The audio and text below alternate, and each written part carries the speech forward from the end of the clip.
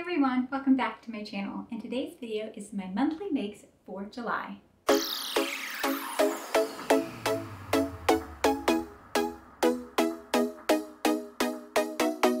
I didn't get a whole lot of knitting done this month, probably because it was about 100 degrees all the time, but I did get one sweater finished, and that is my Goldwing Sweater.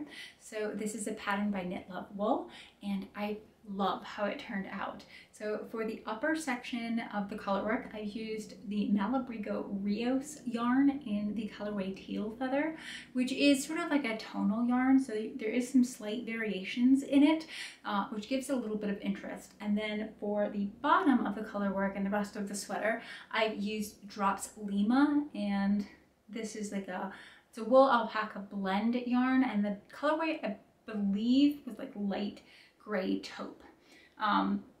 So I'm thrilled with how this turns out. I think it looks really, really pretty. I also love that it has some color work along the cuff. This is the first pattern. No, I've done one other pattern that had color work on the cuff. And then it's finished with an I-cord, which is the first time I've done an I-cord. I don't know that I particularly love that finish. I think if I were to make this sweater again, I would start the color work sooner up and then finish with it like a just traditional like 1x1 rib in that contrast color. I think that would look pretty cool too. Only downsides of this sweater is I think I've made the sleeves too long. I was really, really careful in blocking to not stretch them at all. So right now they look okay. They're just like slightly too long. Like it comes down to like mid palm when I wear it, so that's fine. I can stand that, but if it stretches out anymore, I think they'll be too long. And so what I've decided to do is, if that happens, I'm gonna break it further up in the sleeve, take out some rows, and then graft it back together so that I don't have to redo the color work section. I think that would be the best choice, but I'm hoping I don't have to do that. We'll see if I wear it a couple times.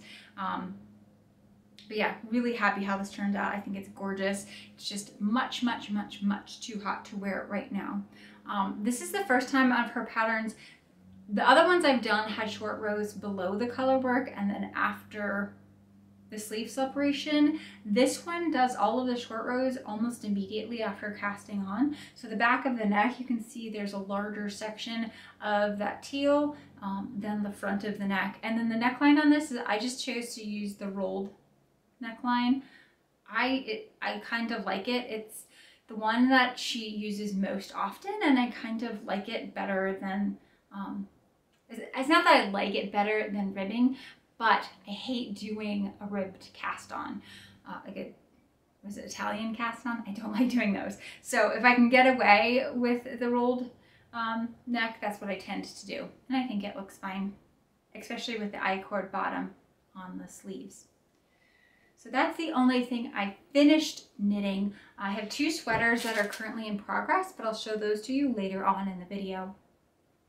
In terms of bras, I made one bra this month, and I do have a video that corresponds with this, sort of like a project log, which is just, you know, stopping along the way and showing like what the next steps are going to be. This is another self-drafted monowire bra. I think it's really, really pretty. I love the colors a lot. I've done sort of a t-shirt style scoop neck in lime bra tulle from the TaylorMade shop, and then done a lace overlay, which gives you sort of like a V neckline appearance on it. And I really think it turned out great. So as I said, the bra tulle came from the TaylorMade shop. All of the findings are in Fern from Bra Builders. And then the lace is something that I purchased several years ago from AliExpress. I'm not sure that it's available anymore, but it definitely looks nice and bright and summery. So I had 1 yard of lace, and that was just enough to eke out the cups, the front band with the scalloped edge, and then I was able to just do sort of like a mirrored small bits of lace on the back band, which I think looks fine, even though it's not fully lace. It still has the same effect and that two-tone effect with the lace and the green back band material. I think looks cool. So very happy with this bra. After I had made the rash guard for myself, Tony wanted one for him as well. So I decided, I did his chest measurement, and then I compared it to the pattern, and I ended up choosing a size 2XL for him, which was about 2 sizes larger than his bust measurement or chest measurement would have indicated. But I figured a 2XL would give him about 8% ease. I made a mock-up of it just really, really fast in some leftover scrap material I had, and he felt it was too tight. So he needed another 2 inches added around the torso, but the sleeves were good. They just need to be a little bit longer. So the first one I made for him is this whale one. He was really excited by this whale fabric. I have a swimsuit out of this fabric already, so now we can sort of like be matchy-matchy, which is a little bit cringy, but okay. So I did whale fabric for the main thing, and then I did a contrast collar and some leftover material, as well as a contrast cuff for this one. And the other thing that he had asked for is for it to be a full zip. So the zip is a separating zip, goes all the way down. I used a sports zipper that's like molded plastic because I'm hoping that will hold up in the water a little bit better than the traditional like coil style zipper. So that's the whale one. And then the other one I made for him is in like a stark white. So this white fabric, or the whale one fabric came from Minerva.com. This fabric came from the Fabric Fairy. I really, really have enjoyed the Fabric Fairy fabrics that I've gotten. They seem high quality to me. So for this guy, it's just optic white. I actually think it fits pretty well on me. It's definitely a bit looser on me than it is on him, but I can see myself wearing this like for the walk or something if I wanted like a lightweight jacket to keep like the sun off of my arms and stuff like that. So I might make one of these for myself, or I might steal his from time to time because I think it looks pretty good. So that is the 2 rash guards that I made for him. I had a fair amount of this white material left over, so I went ahead and made some swimsuits for myself. So the first thing I did was I made a Serena crop top, and the Serena crop top comes from So Swimmingly. I purchased this pattern from Etsy, and it looks like a pretty tame crop top from the front, but the back has a really, really fun and interesting design. I'm sure I'm not showing it very well to you right now, so I'll go ahead and insert a picture of this on a mannequin so you can get an idea of what the back looks like, but super, super fun. I did this all in swimsuit material, like lined it in swimsuit material as well, so it can be used in the water or it can be used for workouts. Either way I think should be fine. And then to go with that, I made some matching just white bottoms, very simple and clean.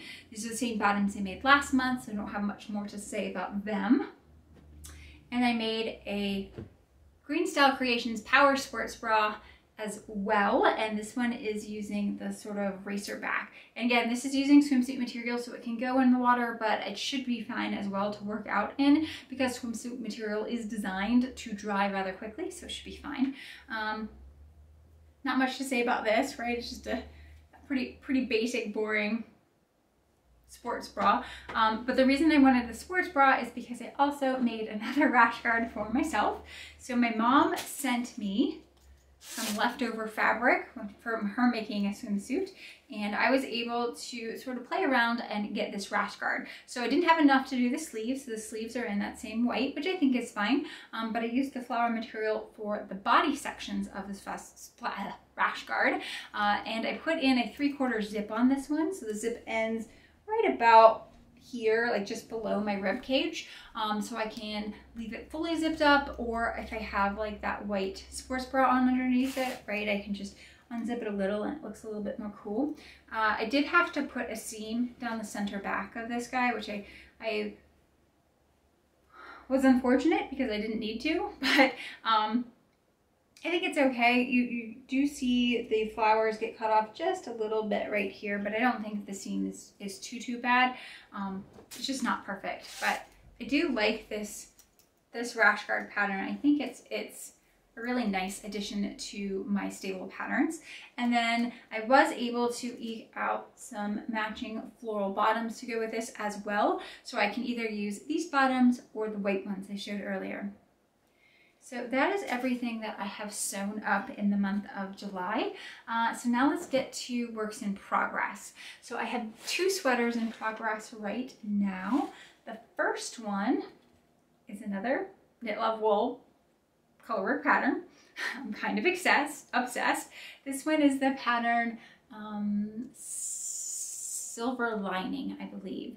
And I'm using 2 yarns held together for each of the colors. So for the yellow color, it's drops Lima in the color Goldenrod, and then I'm holding it with the Kid Silk in the color Curry. So those are the 2 that I'm holding for the main. And then for the color work section, it's these same yarns, but in the color Off-White for both of them. So I really like how it's looking. It's looking a little bit oversized, and I think that's because my yarn is a little bit bigger than what the pattern calls for.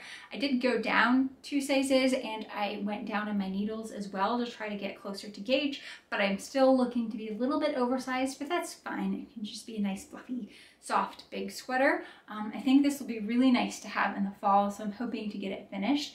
Obviously, you know, the body's done. I just need to do the sleeves, and those generally take me around 3 to 4 days to get done. So hopefully I will have it done this month. But it's really nice and soft, which I think will be lovely to wear in the cooler months. I do like how that mohair just gives it much more like a blurry, like Gaussian filter look. So that's that one. And then the second sweater that I'm working on is the September sweater from Petite Knit. That's the pattern. This is my first time doing brioche stitch, so I wanted to sort of expand my technique repertoire. I've been stuck on colorwork for a while because I really love it, but I wanted to go ahead and do a brioche knit. So for this one, it's worked flat for a long time until you join in the body. So I'm right now I'm on the front of it, and I still have to work down a couple more inches before I can join for the body. It looks a little bit small, but I have read that brioche will grow side to side, so I'm thinking it'll be fine once it's finished. But I'm really enjoying how it's going. It's taking me a little bit longer because it's a new to me stitch, but I like how it looks, and I really like how the increases and decreases add to the design of all the different ribs on there. So for this one, I have 2 yarns held together, and that is the Drops Alpaca, which is 100% alpaca, and this is the colorway Forest Green, and then I have the dark green Drops Kid Silk. They don't particularly look like they go well together just holding them. This one is more yellow toned and this one is more blue toned, but when they're held together, I think it gives you a really nice dimensional rich color, not so like blocked. Like it has a lot of tonality differences, which I think is pretty cool, and I think that's because you have those 2 different tones of green. So excited for this one to be finished up as well. And then the last project that I want to work on this month, I bought a pair of jeans from the Gap, which I really, really love the fit on the rise of these. So these are the Sky High True Skinny jeans. And I bought them in a tall, so they're proportionately longer as well in the rise. So I measured it, it's about a 13-inch rise in the front, and this fits me just below my natural waist, but I really, really like the fit of these. So I want to go ahead and copy this pattern so that I can recreate it myself. So as I said, I love the fit in here of the jeans. I do find that the legs are not skinny enough for me, so I'm going to use the, not the Morgan, the skinny jeans, ginger jeans from Closet Core Patterns to copy over the leg, because I do like how the leg fits on that pattern. So Closet Core ginger jeans for the bottom, and then trying to copy this over for the top of the pant. So far I have my pattern, my initial pattern drafted, but I want to do just like a short length mock-up just to make sure everything's fitting correctly before I go ahead and cut this out of my Cone Mill S jean denim, which has been languishing in my stash for about 5 years now. So I really want to get it sewn up. And if I get it sewn up in something that fits like this, that would be fantastic. I hope everybody has enjoyed all of the knitting and sewing I've been doing this month, as well as a look at the projects I'll be getting up to in the next couple weeks. I'll see everyone next time. Take care.